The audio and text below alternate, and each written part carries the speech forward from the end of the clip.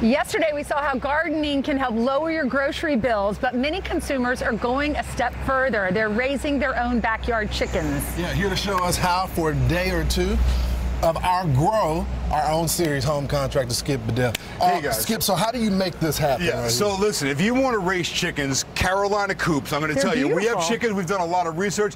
These guys are amazing. They make the world's best chicken coops, and as you can see, the first thing you'll notice is how tall they are. It makes it really easy to get inside and service the chickens to keep the coop clean. But first, I want to show you this genius idea. This is where the business end is, where you want to get the eggs, right? So this is a nesting box that opens up from the front. I was gonna grab an egg. Makes it really easy to get to the eggs, and ventilation is really important. So it's okay. Let me see Jennifer. This is Jennifer Lopez. This is your chicken, right? Yeah, it's my chicken.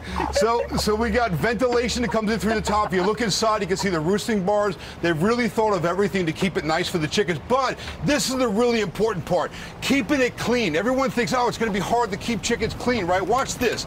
Guys, this is amazing. This is Carolina Coop's special system right here. Great. So industrial hemp goes inside. You only have to clean this coop once a year. Super easy to keep clean, no odor. 10 minutes it takes to sweep all the litter out. You fill it back with hemp. One time a year do you keep it clean. Well, so why this one once a year?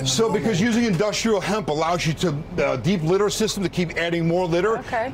This is like their patented. This is a secret. And it doesn't smell? No, It's no odorless odor. for a Super, year. super easy to keep Pretty clean. good. So all the features from the Carolina coop we see right here. This is the American coop. This is their best-selling coop. Come check this out. How cool this is. So you got a Dutch door on here. As you can see, it's really tall. Makes it easy to walk inside. Lawrence, you can even Right? fit in here. Lawrence, come on in there. Look at this. Look how easy it is to get in here and keep clean. So most chicken coops are down low. They've made them tall, which makes it easy to service your chicken, to keep them clean. And by the way, guys, that's the whole thing. If it's easy to keep the chickens, you're going to want to do it, right? Yeah. Carolina Coops has figured it out, how to make it easy to raise chickens. And as you can see, they're beautiful. Yeah. They're so functional and they're gorgeous. And the little one. If And you the don't little have one, a big yard. listen, I love this. So for the beginners, if you've never had chickens before, this can hold up to 6 chickens. It has all the features that you see in the Carolina coop, but it holds up to 6 chickens. It's really affordable.